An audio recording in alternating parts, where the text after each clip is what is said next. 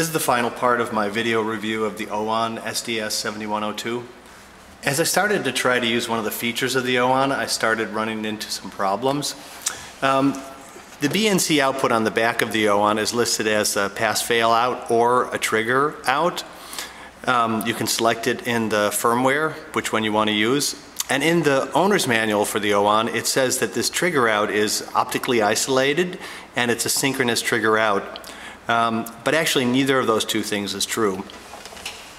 First of all, you can see right away that the output is not optically isolated by just using a continuity check between the ground on one of the front panel BNCs and the ground here on the back, and you'll see that they are connected. So it is not optically isolated as Owon claims in the manual. That's less of a problem for me than the fact that it's not really a synchronous trigger. And you can see that real easily by, I'm taking the trigger out from here and I'll run it into channel 2. I now have the trigger output running back into channel 2, and I'm using alternate triggers, so each channel is triggering itself. This is a 1 megahertz sine wave on channel 1, and then the trigger out on channel 2. And now, when you have a signal coming in that's regular, that's triggering, so that the sweeps are regular, the trigger out should actually be a factor of the horizontal time-based setting. In other words, you should be able to work out the frequency based and the time-based setting for every scan that comes across. But in fact, that's not what's happening at all. It's, as you can see from the frequency counters here, it's counting right now at about 23 hertz. So it's actually outputting a pulse 23 times a second, which is much less than it should be in terms of the time-based setting. So it is not actually working correctly if you look at other scopes that have trigger outs as it should be.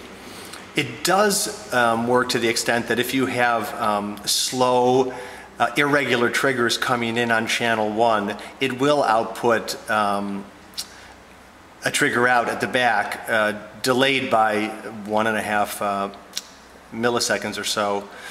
But it does not output a correct synchronous trigger if you're triggering input to channel 1 is much faster. The other thing I discovered when I started doing this was that I realized by doing this that I could actually see what the screen refresh rates were. You can see the frequency of the trigger out coming back in, and that's indicating the screen refresh rate. And as it turns out, that's indicating the waveform capture rate of the Owon, because it appears the Owon works as a traditional DSO in that it captures a wave and writes the screen, captures a wave, writes the screen. It doesn't do any kind of DPO-like processing on the data. So you can see very clearly by changing settings. For example, we're using 1K memory depth now, but if I change the acquire length to 10 megs, you see now the screen refresh rate has dropped down to something around 14, well it's around 16.5 hertz right now. So going from 1K memory to 10 meg memory has dropped the refresh rate from 23 down to about 16, which isn't bad considering the factors involved. So you can test all kinds of things to see how they affect your refresh rate by using this trigger out. For example, if I turn persistence on now, you'll see what happens again to the rate. So I go to 1 second persistence and the rate has now dropped down to around 6.5 hertz.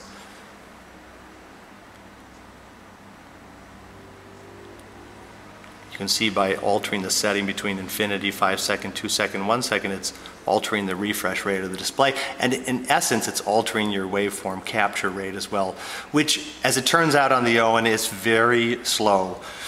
The Owon only captures waveforms and displays and puts them on the display from anywhere between approximately 1 to 25 per second, which is not a great rate. The one thing I can say about it is that when the 10 meg is enabled, that rate is something between 1 and perhaps 16, 18 waveform captures a second, and that's quite good for that amount of memory. So what they appear to have done with the Owon is, instead of giving you the slow rate when you're using the 10 meg and a much faster rate when you're using 1K or perhaps 10K, they've decided to even it out so that all the rates are not that far apart from each other. You don't notice a massive difference in speed as you would really expect when you go from 1K to 10 meg capture depth. And I understand that was a design decision to make. It's a little bit of a shame.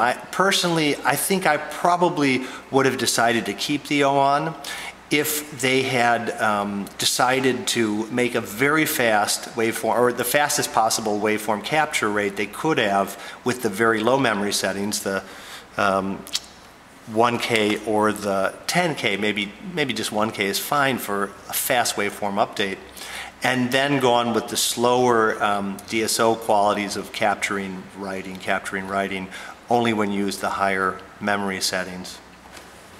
After I discovered the slow waveform capture rate of the Owon, I decided to run some tests to see how that might affect hunting down glitches. So I created a square wave output that had one irregular pulse, one glitch per second. And then I used the pass-fail function of the Handtech to try to capture that glitch. In other words, to make it fail when that glitch happened.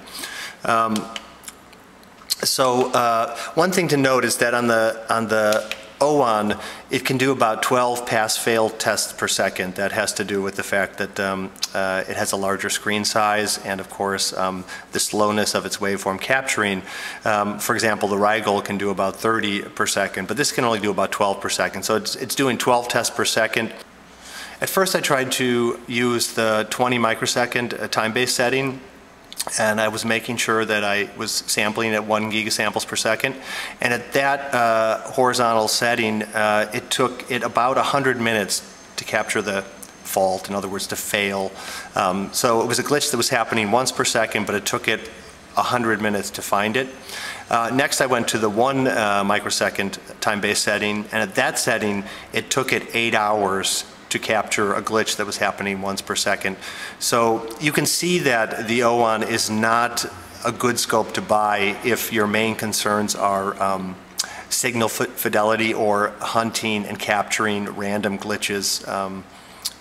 It's going to have a problem with that. All in all, I think the Owon is a nicely designed, well-built scope. It definitely has that look and feel of a Western product about it, as opposed to some of the other cheap Chinese oscilloscopes that are floating around. But in my opinion, the firmware is still underdeveloped or lacking some features that would make it more usable. Still, you do get a lot of bang for the buck, and I can imagine that there are certain scenarios which would make it worthwhile to purchase the Owon. If you absolutely need a cheap DSO with either a VGA out or a trigger out, which you can only use the trigger out if your trigger in is happening at a slower rate than the refresh rate of the display. But in either of those cases, if you need a cheap DSO with one of those two things, the Owon is really the only one around, as far as I know, that has those. So if one of those things is absolutely a necessity for you and you don't have much money to spend, the Owon's worth getting. A second reason you might get it is if you need a cheap DSO that's battery operated but has a large screen. Again, the Owon, as far as I know, is the only one in that class with that ability. The third reason you might go for the Owon is if you need a cheap DSO that has very deep memory. It has 10 megapoints of memory per channel. So if you need a cheap DSO that, for example, for single shot waveform inspection, again, the Owon is the only game in town. The last reason why I could imagine that you might buy an Owon is if you needed a quick cheap DSO, but you are planning to upgrade later and get a more expensive one, such as the GW Instec or one of the Agilent, it might make sense to buy the Owon now, and then later, once you have your nicer, faster bench scope that you can use, you can keep using the Owon as a portable with the battery for field work.